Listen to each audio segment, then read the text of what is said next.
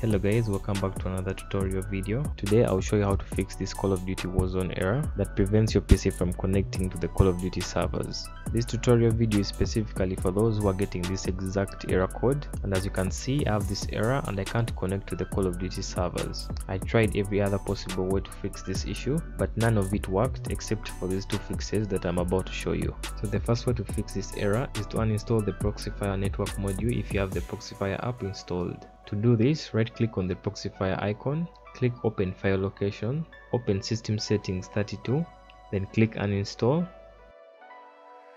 and close this window.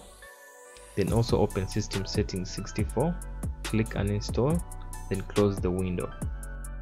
Now open battlenet and launch Call of Duty Warzone.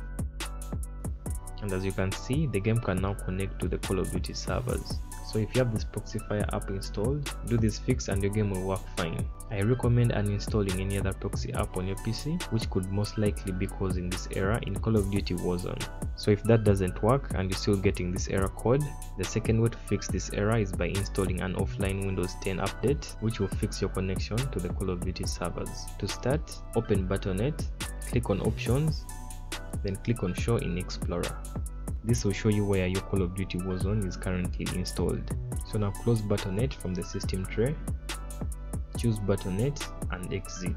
Next, uninstall battlenet by right clicking on the start menu, select apps and features, search for battlenet and click uninstall.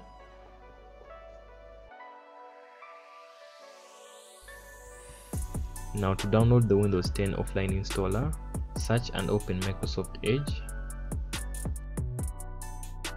Paste the link provided in the description, which will bring you to this page. Now right click anywhere and select inspect, then click on toggle device emulation, then press F5 to refresh the page and close this panel. Now click select edition, choose Windows 10 and click confirm to continue. Choose your preferred language and click confirm to continue. Now click on 64-bit download and then the Windows 10 download will start. After the download is complete, locate and open the downloaded file and then run the setup. Now in the Windows 10 setup, click here, select not right now, let it finish checking and then click accept. Now before you click install, close any other running apps.